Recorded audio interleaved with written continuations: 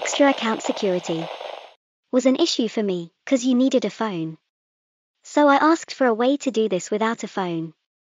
Got the usual hate from the official forum bullies, but in the end they meant nothing, so here it is, very simple. On your launcher click the register PC icon. This will take your machine's ID and send you a verification email to the email you registered the game with. Once you enter the verification code, bingo!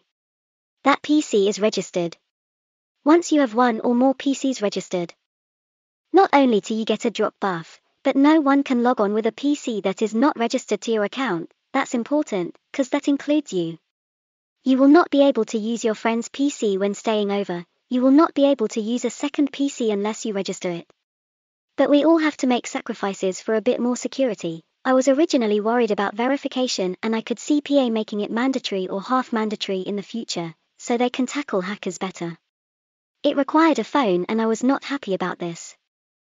I made this clear way ahead of any issues, and here we are, all is good, but the hate I saw for asking, for pointing out we don't all have phones for different reasons, that was a shame to see from some parts of the community. Do you guys not have phones? Yeah, you guys all have phones.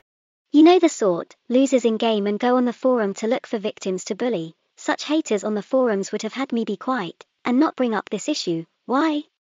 Cause they wanna hate someone to feel better about their sorry lives, and they don't care if they damage the game or the community. So, call them out and look out for the Snoods. I'm working for you, the haters are not. PA wanted to hear the feedback. It was the haters that tried to bully me off the forums, and it's not just me, they do this too.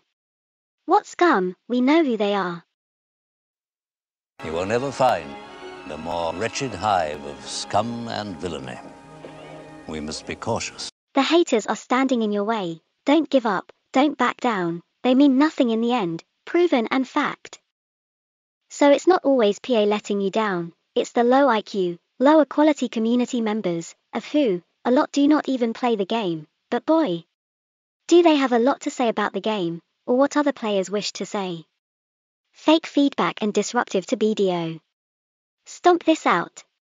Kick it out of the community. Big thanks to PA for taking on board what was said and showing you do think about the differently abled, and them that don't have all the mainstream tools. Oh, a note to you the player. If you secure your account in this way, you will need to re-register your computer each time you change hardware, be it a GPU or a CPU. My advice would be, before you make an upgrade, maybe send in a ticket asking for information and advice on what to do next, letting the staff know there is going to be a hardware change. Oh, maybe I have the haters wrong. Maybe they just don't want people securing their account for some reason. Either way, we don't need that trash in BDO. Keep an eye on who is standing in your way. Something very wrong with them. PA, do listen. Just takes time and effort, and a huge fight against the haters. This is why your support means so much. We can make change, but it's a lot of effort. Please don't give up before you have even tried. Don't assume you can't make change. This is not the first change we have made, and as you know, not all my work is gameplay related. Even though this is not a Shai issue, it's still very important. Give things some time. Change can happen, and if you don't want to put in the effort, cause it's just a game. Don't piss on my efforts. Let me do what I gotta do. Don't make me have to fight with you, or convince you of my methods, while also working towards change. I keep showing you change is happening, just doesn't happen in an instant. Been here near a year now, from wake up to sleep, fighting for changes and never giving up. Not in my nature.